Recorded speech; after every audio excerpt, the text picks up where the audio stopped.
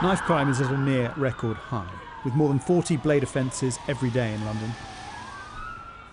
Members of this gang in North London admit they've carried and used knives since the ages of 10 or 11 and have become embroiled in postcode rivalries with other gangs. If somebody touches me here, my whole gang's gonna come to you, your whole family's getting killed. Either way, if you touch me, I'm touching your whole family. Yeah. If you touch my brethren, if you touch him, I'm coming after you. The taller gang member with the red headscarf is an elder looked up to by the others, but it seems this group is given tasks by people higher up the chain in return for perceived protection or acceptance into the gang. We didn't choose this life. Right. I'm not going to speak about what happened to me, but I know that I didn't want this, but I had to do it. Because if I didn't do it, I would die in like a couple of days. What do you mean you would have died in a couple of days? Can you just elaborate a little bit? Please, don't talk about that. The elder shuts him up. People are dying over nothing, like stabbing each other for like nothing, just for the money and all that stuff. When you say just for the money, I mean, if you're stabbing someone, where do you get the money from? Is it... do you know what I mean? Is it you're saying, right, you're going to take over their clients? To be honest, I've got people that will call me and say they want someone hurt. You get it? So if they want someone hurt, they make the phone call and we get it done. Do you know what I'm trying to say?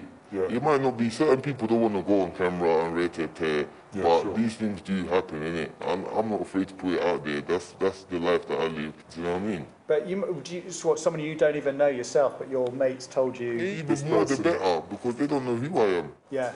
Do you know what I'm trying to say? So if I hit them up, nothing is going to come back to me. Yeah. We're going to be doing some intelligence-led patrols in the borough of Lambeth. This is what the Home Secretary hopes his new measures will tackle. Sajid Javid says he's increasing the powers of the police by introducing knife crime prevention orders, which can be imposed on youngsters over the age of 12.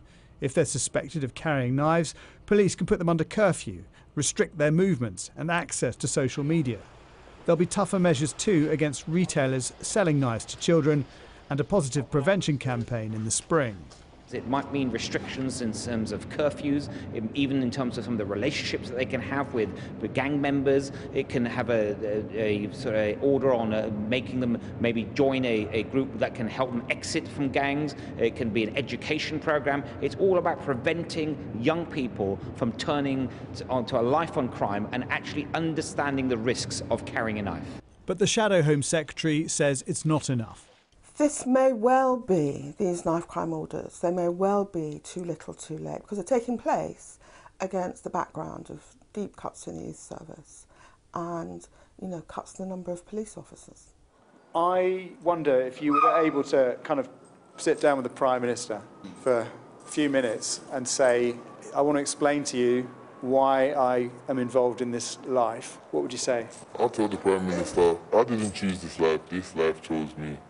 If they could come with some sort of opportunity, I would push the youths out there. But they've got nothing to do. What are they going to do? Sit on the streets wasting their life? What else can they do? I'll tell Theresa May to put some money into the youth. Investment in their communities and future opportunities is what they say they need. You wouldn't expect them to welcome tougher police powers, but they don't think it will reverse the trend in rising youth violence. Jason Farrell, Sky News.